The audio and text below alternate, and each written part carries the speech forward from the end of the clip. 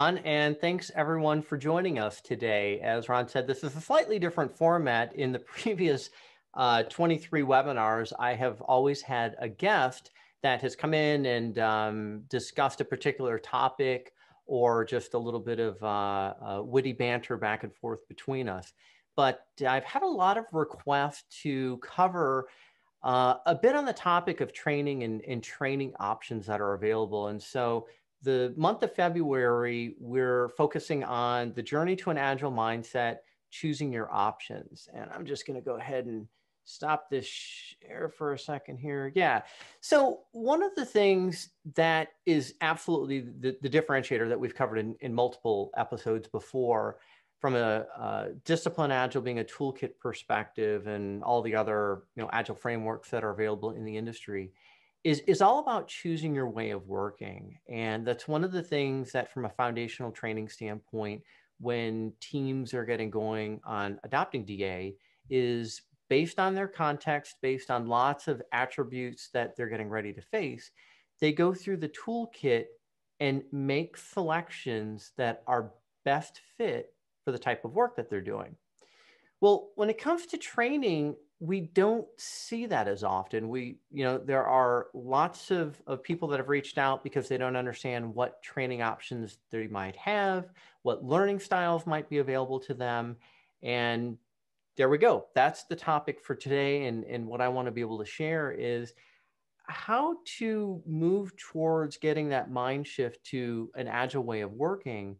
And whether you're an individual that's looking to upskill yourself, looking to explore discipline agile, or move, potentially from a role that you currently have, all the way through the most experienced related certifications that are going to be available in the discipline agile space. So that's the topic for today. And I have to say, I'm absolutely thrilled to cover this.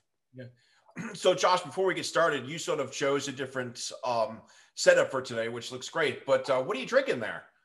Yeah, I did. Since I'm in a chair that's normally off to the side behind the desk that I've got here in my office. I've actually got an espresso that I'm drinking. So if any of you are espresso drinkers, I could actually do probably a webinar series on coffee and espresso. This happens to be a single origin. It's a Ethiopian Sidama. It's from a coffee roaster in Redmond, Washington named Cafe Luso. I ground this on a Weber Works EG1, and I pulled the shot of espresso off a La Marzocca Linea espresso machine, and it's almost perfectly sweet. So yes, it's my fourth one today. So I've got lots of energy to talk to everybody with. And you could probably speak on coffee just for the whole 30 minutes here. But yeah, coffee is one of my favorites. Before we get into the sort of the nuts and bolts of this, to provide some background, how did you become a trainer? And and the second part of that is, what's the difference between a trainer and an instructor? Yeah, that's a great question. So I'll start with the second question. At least in my perspective, the difference between a trainer and an instructor. So trainers typically cover lots of different courses and potentially lots of different disciplines. And there's a lot of work that goes into, if you're somebody who delivers training, memorizing the content, going through and making sure that the value you're going to deliver with respect to the courseware is really solid. And that's going to be the same if you're a trainer versus an instructor. And in my opinion, an instructor is somebody that delivers training, but does a lot of other things from an experience perspective that they roll back into their delivery of training.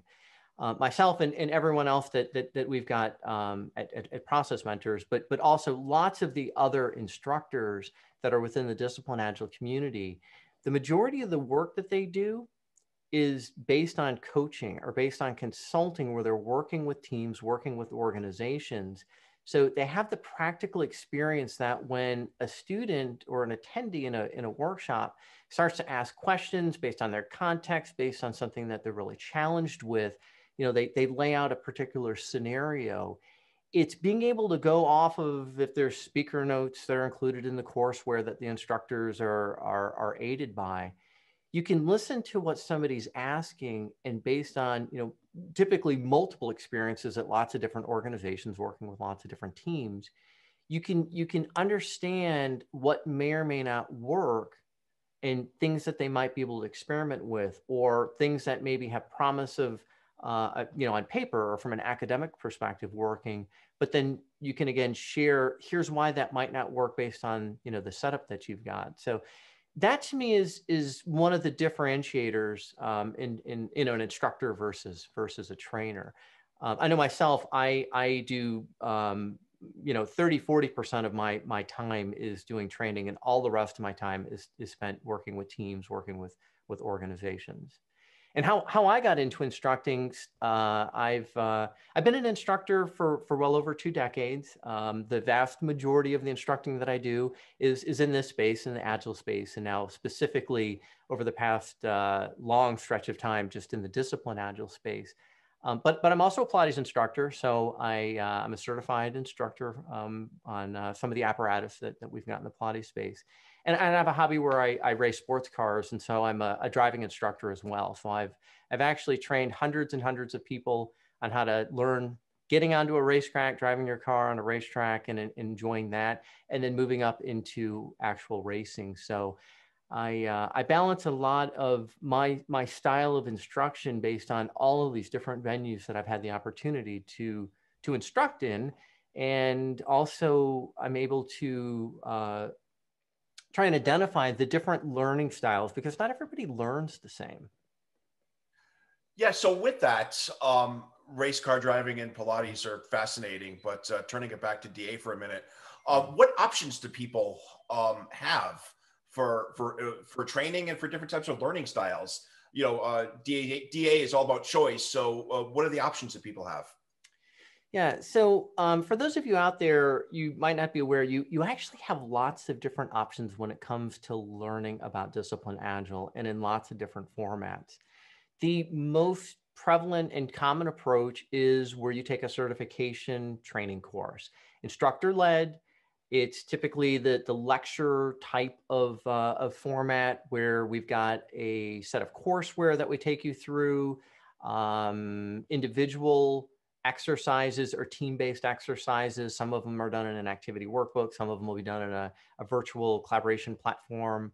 If we're doing it virtual, like we've been doing for almost a year now, as well as in-person co-located type of training.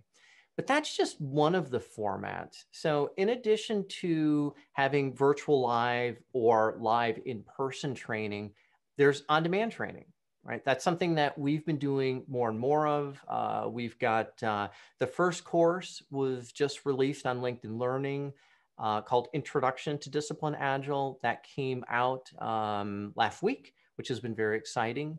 And we've been working on lots of on-demand courses as a way to be able to make sure that there's an opportunity for people that learn from that style, that they can take it at whatever point in the day that it works for them. They can use 20 minutes today and an hour tomorrow, and some time on the weekend, or whatever fits their schedule. So the on-demand training is typically done where they're very short little modules, right? Anywhere from maybe 1 to 5 minutes. So it's very easy to go through and rewatch and pick something back up. So on-demand is another style of learning. We've got blended learning. So one of the things that we do for some of the larger organizational transformations that we support is we've done a number of on-demand trainings that are proprietary to a given organization. They bring that into their learning management system. Their employees and oftentimes contractors have access to that training material. And then we do a blended learning approach where we do hold office hours. So we give the opportunity to have a classroom style of learning, to be able to answer questions, do some of the exercises, and then they go back and they can supplement that with additional learning. PMI is getting ready to release some of their e-learning. They've got some of the introduction courses already for Discipline Agile, but they are getting ready to release one for the Discipline Agile Scrum Master designation. The e-learning, in comparison to on-demand or video-based learning, the video-based learning is an instructor that's on camera. Typically, you're going to have some amount of graphics that come in, or it'll move back and forth between an instructor being recorded and some of the typical slideware that would come in. E-learning is typically where it's just an animated module, so it's going to be a voiceover with a lot of the the animated graphics that you would watch. The last style of training is one that is just in time. So one of the things that we've done now for well over a decade is from a transformation perspective, we work with teams once they've chosen their way of working to then do that way of working. So if they've gone through based on their context and used the tactical scaling factors out of Discipline Agile, selected the best fit life cycle, taken a look at the process goals, made decisions on the practices or techniques that are going to be the most applicable to their unique situation. Well, once they do that, they typically are going to need training for those practices as well as some coaching. So the just-in-time training format is where we work with teams, and if they've never identified user stories before, so they're going to do that for the first time, learn how to write a user story, and then we're going to write the user stories in workshops for their particular scope of work. So just-in-time training is another option, typically anywhere from maybe 15 minutes if it's a small practice to maybe something that's 40, 45 minutes in length. I think 45 minutes is the longest one that we've got. Yeah. So yeah, in person, instructor-led, on-demand, e-learning, and then just-in-time are the ones that are the primary options. Yeah. And hey, Joshua, sort of a timely question here from Vivian. Where can she find some of these on-demand trainings that you talked about? Yeah, so the very best place that I'll say right now is to go to LinkedIn Learning, and if you just search Discipline Agile, you'll find Introduction to Discipline Agile. I don't want it to sound like a shameless plug, but it is the first one on DA that is really from somebody with experience on DA. I was the author of that one, and there's a suite of courses that are coming out that'll build more into the intermediate space. And also getting into the Agile that is used to deliver value in the non-software space. We have on-demand courses that we are just putting the final packaging on. Those you can find on our website, processmentors.com. And actually, we recently launched a brand new website, changed our branding. And so all of the options and more that I'm talking about, you can find on our website as well. The e-learning is going to be available through PMI. So that's something that as soon as that gets released, we'll be doing a webinar on that, and also be doing a fair amount of discussion on the content and how to possibly use that in combination with some other learning techniques. That's all great stuff, Josh. Thanks for detailing that for everyone. You mentioned several choices of different training types and styles. On demand, sort of blended, one-on-one coaching. If I'm an individual looking to increase my skills, what's the best place to get started? Yeah, so one of the things that happened at the beginning of last year, which was the first really big change from a DA learning perspective, after PMI acquired the Discipline Agile Consortium, was that they came out with a set of certifications and training workshops that supported that. Towards the end of last year, starting in October, there are certification courses with new certifications and a nice Agile journey map that PMI provides. So one of the ways is that you can look to the certification approach, where you can go to the Discipline Agile Scrum Master training, 2-day training course, and challenge an exam and potentially be certified. Based on your level of experience where you're trying to go, there's the Discipline Agile Senior Scrum Master, Discipline Agile Coach, and then finally the Discipline Agile Value Stream Consultant. So one venue that you can look to is going down the certification path.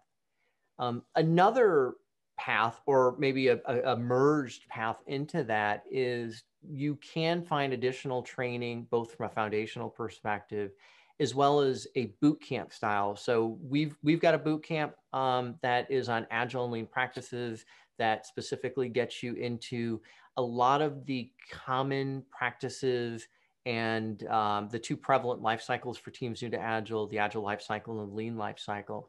So going through a boot camp that immerses you in a portion that is learning, again, we've taken a lot of our just-in-time learning modules, and then you go into sort of the lab environment and you're going to do an exercise based on trying to put that into practice so that when you get out of the boot camp, you're ready or potentially more well prepared if you're brand new to Agile to go through one of the certification courses, as well as be able to bring that back to your, your organization, the team that you're on, or the customer that you're supporting, and have something that's really actionable. So boot camps, certification trainings are two of the very best steps to move forward, depending on where you're at in your career, your in the Agile journey that you're on. And one other thing that I will add in from a learning perspective is we have had a number of individuals that have gone through training. They work at a company that maybe has either adopted a prescriptive framework, so a particular approach, or they're still using a more traditional approach, but they're looking to learn Agile, maybe look to options they might have in moving their career along, even at another organization. So we also do one-on-one mentoring. So just like what we would do from a coaching perspective when we're engaged with an organization, we do have mentoring options where we have a mentoring action plan that we put together for individuals so that they not only learn for the classroom environment, and if we're using a boot camp approach, real exercises that they're learning from a practical perspective, but then they have the opportunity to be mentored by a really experienced coach. So that's another option that most people don't know they actually have available. Yeah, that's great, Josh. Another question came in from Trey. Thank you for the information on the individuals, but my organization is looking to get started with Agile. Should we follow the individual path, or where's the best place for us to start? Yeah, so from an organizational perspective, we have a transformation roadmap that we use with our customers. It's actually based off of the roadmap that is in the Executive Handbook to Discipline Agile that Mark Lyons and Scott Ambler wrote. And over years of working with Mark and Scott and using that roadmap, we've taken that and we've got some additional options within it.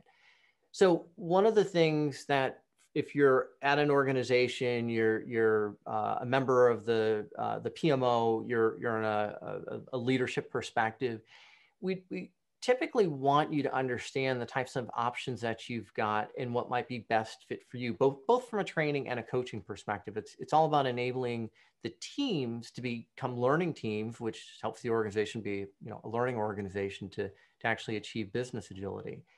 And what we typically provide from an option standpoint is one, configuration of our roadmap focuses on foundational training that is the certification path. So it's important when we have the opportunity to train all the team members together.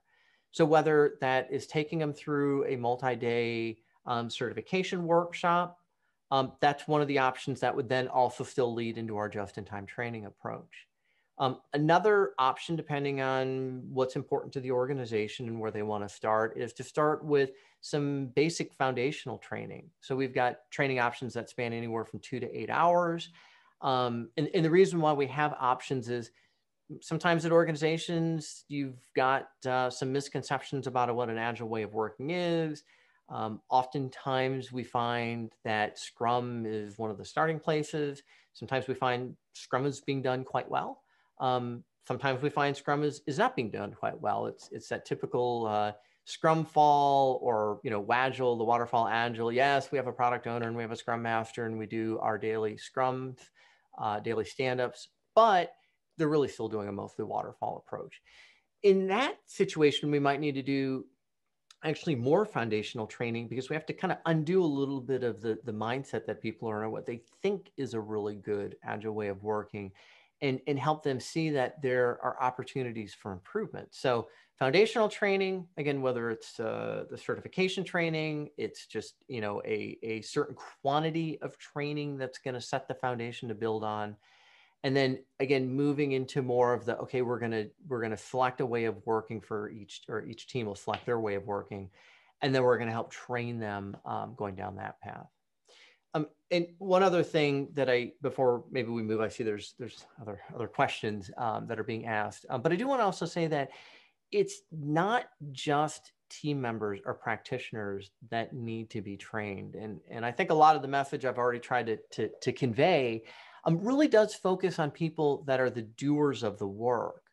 But one of the critical aspects of companies getting real value out of investing in changing their way of working, and specifically moving into an agile way of working, is everybody needs to have a certain level of training. And we strongly recommend, which again is tied to the roadmap that's in the DA executive guide, leadership needs to be trained. And time and time again, we hear, our leadership team, our C-level executives, they're really busy. You can never get any of their time. Well, okay, they need to at least make the commitment, whether it's a 90-minute training or a couple of 90-minute trainings or a half day of training, that really gets their understanding of what we're trying to accomplish with an agile way of working. We need stakeholders trained. We need managers trained, operational managers. We need other types of managers. We have project managers and program managers and product managers and all these other titled positions in organizations. But the training that they're going to need really needs to be suited for the type of work they're doing and where they're going to be providing the most value. So yes, almost anybody can get value out of going to, for instance, the foundational certification training, the Discipline Agile Scrum Master training. But we do have lots of options, and there's options available in the marketplace to have very specific outcomes for some of these different types of roles that are really important, or important in my experience, at least. Great. Another question, Josh, came in from Sean, talking about the transformational roadmap. What metrics should you use to develop the transformational roadmap, and what does a good one look like? Sean, that's a great question. Actually, one of the webinars we did last year with Rod Bray and Paul Sims was called "What Does Good Look Like?" And what we typically do when we're starting a transformation is we're going to do either, if you're moving from a traditional approach, we'll just do an assessment of the type of work and get an understanding of the cultural aspects, which are so critical to really being able to make progress. If you're already doing an agile way of working, we'll do an agility health check. So we have slightly different things that we're looking for to be able to start to build the strategy and build the roadmap. What we do next is we do what good looks like. And we want to balance making sure that what we're measuring is focusing on being able to have transparency or visibility into, are we going to deliver better value? Are we going to be working in smaller batches of work? Are we seeing that as we're developing, these really small requirement stories really early in the life cycle compared to a traditional approach? We're seeing engagement by stakeholders. We're seeing that through the product owner, that their feedback is being incorporated. They're finding things out so much earlier and able to feed that back into what the teams are actually working on in the direction that they're going. So we've got measures we look at from that perspective. We have measures that we take a look at in the mindset space itself. Actually, Al Shalloway's been on these webinars, and I've been working pretty closely with Al, and he had asked me just last week, like, what do I think the agile mindset is? And for me, it's when I see people moving away from the mindset of that's not my job to, I can step in and help with that, right? I might be a developer by title and by the vast experience I have. But if I see that we've hit a work in process limit, we've got a growing backlog of stories that need to be tested, right? The testing activities, seeing somebody step in and actively pull that work is one of the ways that we want to see the mindset shift happening, right? So we have a number of things that we look for in the mindset space. And then finally, just, and again, these are all like, so the are we trending towards being able to deliver value better, and everything in those measures, that's the majority. So if I had to put a percentage, that's 65-70% of what we would want to be measuring and focusing on. Mindset, super important. Again, that might be anywhere from 20-25%. And then we also do want to measure just how well the process is being used, that we're not just doing Agile in name only. Transformations are expensive. Training individuals, not only there's a cost of the training, there's a cost of them not being at their workstation doing work. There's a productivity dip whenever you're going to learn something new, and so we want to see that we're going to be more effective and efficient coming out the other side of it. It's the typically referred to that J curve. So we do, at least early on, want to measure that we are seeing that the teams have chosen a way of working and that they're actually doing it. So those are from a measurement perspective, and all that being tied into training and coaching. We look at, the first 30 days, we look at 31 to 90 days. So that next 60-day period. And then we have like sort of ongoing, we want to see experimentation is happening. Again, from a DA perspective, that whole guided continuous improvement. We might have started with a number of options we've selected, but based on the experience of the team and their results, we want to see that they're experimenting and trying to make their process better, as frequent as possible. Yeah, Josh, I think we have time for one quick question. It's a follow-on that Rosie asked. You mentioned measuring success there, and you also mentioned, the different types of people who need to be involved, from the executives to practitioners to managers. How do you come up with those measurement criteria and then communicate it back to all those different constituents? Yeah, so this is for any of you that are out there that are at the experience level, you'll be looking to go through the Discipline Agile Value Stream Consultant Program. This is something that is definitely riddled all through that. And it's as a consultant, as a coach that's coming into an organization and taking a look at training options and coaching options, and how teams can be measured from the progress that they're making. We have a toolkit, and other consultancies have their own types of toolkits that we use to do this with. We don't dictate the measures that we are going that an organization is going to use. What we do is we provide context, and we want to make sure that the organization is owning their measurement plan, right? So we don't own the transformation roadmap as an external consultancy that's helping an organization. The leadership of the organization, the management of the organization, the team members, right? Everyone from top to bottom has to own that transformation roadmap. And so from a selection of measures, from a selection of training options, those are all things that we provide counsel on. We provide context as far as what we feel might be a recommended option, but we're there to help facilitate the organization making those decisions. And again, that's got to be from top to bottom. We don't want to see leadership or the ivory tower approach, where somebody that is very far removed from the actual doing of the work is making all of the decisions. It's decisions all the way on through, and then we see that there's collective ownership for the process that's being instantiated, and the ownership of how it's going to be measured, and the results that are going to be achieved.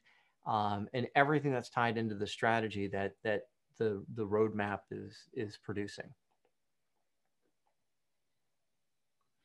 Great, thanks. I think that's probably all we have time for in terms of questions. Josh, we have a couple more we can follow up with when we're done here. Yeah, so I'd like to thank, again, this is a different format. I'm sitting quite different than I normally do. Different for me, actually, not hosting a webinar, but actually being the speaker. So I do appreciate everybody that is in attendance today. The questions that have been asked, and again, I see that there's definitely a lot more that I will absolutely get going on and put a blog out on.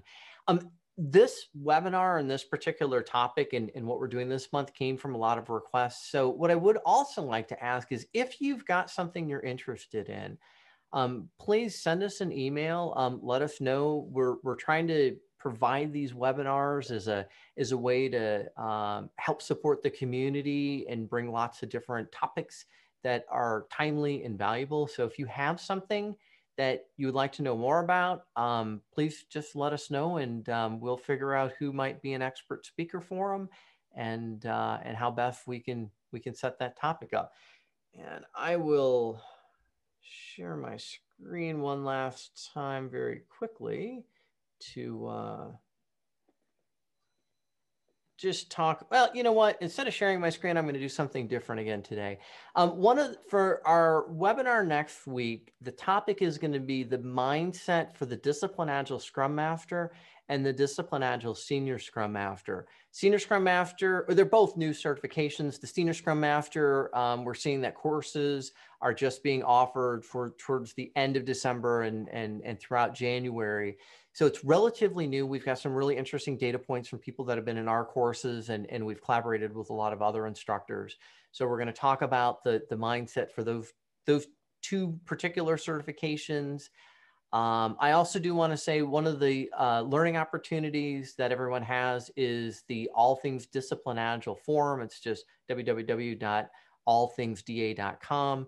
That's a community-based forum that you can ask questions, read through topics that are being posted. And then from a Discipline Agile certification perspective, we've got multiple courses that are coming up this month, next month, April. I think we're scheduled right now through the end of April. DASM, DASSM. We've also got our Agile and Lean boot camps that we typically run that 2-day boot camp just prior to our Discipline Agile Scrum Master courses. We found that provides a lot of value for our attendees. And the last thing I'll say is we have launched and rebranded a completely new website. A lot of the things that I've talked about, you can find additional information there. We've got a number of free ebooks and lots of freely available information. It's processmentors.com. And with that, I'll say thank you again for joining us, and I hope to see you next week. And I'll talk to you then. Goodbye.